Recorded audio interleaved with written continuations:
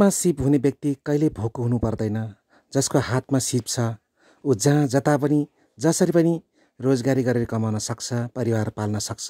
हजुर, यही अभिप्रायले बेरोजगारलाई रोजगार बनाउने एउटा प्रमुख माध्यम लिएर ललितपुर महानगरपालिका वडा नम्बर 5ले यतिखेर स्वरोजगारको लागि ड्राइभिङ तालिम सुरुवात गरेको छ र ललितपुर महानगरपालिका फरि नै एउटा बेग्लै तालिमको रूपमा स्वरोजगारको लागि ड्राइभिङ तालिम गत वर्षबाट सुरु गरेर एउटा नयाँ आयाम कायम गर्न सफल भएको छ ललितपुर महानगरपालिका वडा नम्बर 5। हजुर, ललितपुर महानगरपालिका वडा नम्बर 5 का वडा सरकार प्रमुख वडा अध्यक्ष विकासमान श्रेष्ठको योजना सोच अनुरूप यो स्वरोजगारको लागि ड्राइभिङ तालिमको सुरुवात गर्नुभएको छ र मिति 2080 पौष 18 गतेदेखि 1 महिनाको लागि 30 जना वडावासी युवाहरूलाई चाहिँ स्वरोजगारको लागि रोजगार बनाउने ड्राइभिङ तालिम, हजुर, यो ड्राइभिङ तालिमको उद्घाटन भएको छ ललितपुर महानगरपालिकाका लोकप्रिय तथा जनप्रिय वडा सरकार प्रमुख वडा अध्यक्ष विकासमान श्रेष्ठले उहाँले चाहिँ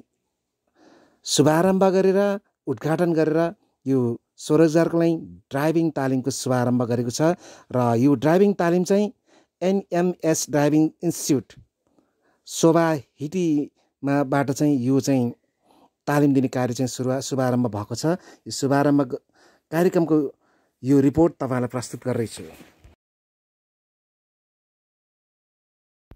कार्यक्रमको शुभारम्भको कार्यक्रम सञ्चालन गर्ने जिम्मा चाहिँ ललितपुर महानगरपालिका वडा नम्बर 5 का वडा सरकार प्रमुखको सदस्य यानी वडा सदस्य हुनुहुन्छ उहाँ शोभादेवी प्रधानजीले उहाँले कार्यक्रम सञ्चालन गर्नुभएको थियो नि र यसको शुभारम्भ गर्ने कार्य चाहिँ ललितपुर महानगरपालिका वडा नम्बर 5 का वडा सरकार प्रमुख वडा अध्यक्ष विकासमान श्रेष्ठले स्वरोजगारको लागि ड्राइभिङ तालिमको बारेमा उहाँले चाहिँ ब्यानर पढेर शुभारम्भ गर्नुभएको थियो र साथमा वडा सदस्य अशोक कुमार श्रेष्ठ, पुनम निरौला, मैया रिजाल लगायतको प्रमुख आतिथ्यता रहेको थियो।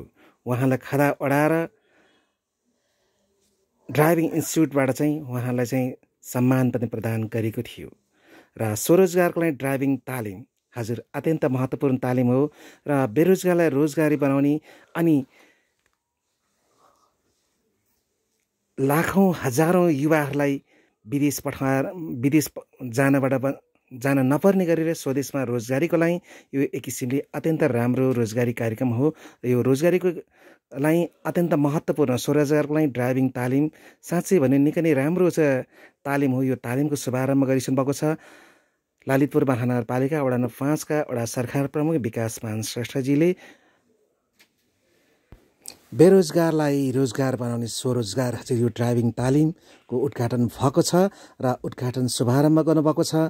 हजुर, उहाँ हुन्छ ललितपुर महानगरपालिकाका वडा सरकार प्रमुख विकासमान श्रेष्ठ, वडा सदस्यहरू शोभादेवी प्रधान, अशोक कुमार श्रेष्ठ, पुनम निरौला, मन्जु रिजाल लगायतको उपस्थितिमा यो कार्यक्रम शुभारम्भ भएको छ। निश्चय पनि ड्राइभिङ जस्तो हातमा सिप ड्राइभिङ पछि हरेक युवाहरू रोजगार बन्न सक्छन्। विदेशमै रोजगारको लागि विदेशको मुख ताक्नु पर्दैन, स्वदेशमै रोजगारी गर्न सक्ने एउटा प्रमुख माध्यम हो ड्राइभिङ। हजुर, ड्राइभिङको यो तालिम शुभारम्भ भएको छ 1 महिनाको लागि।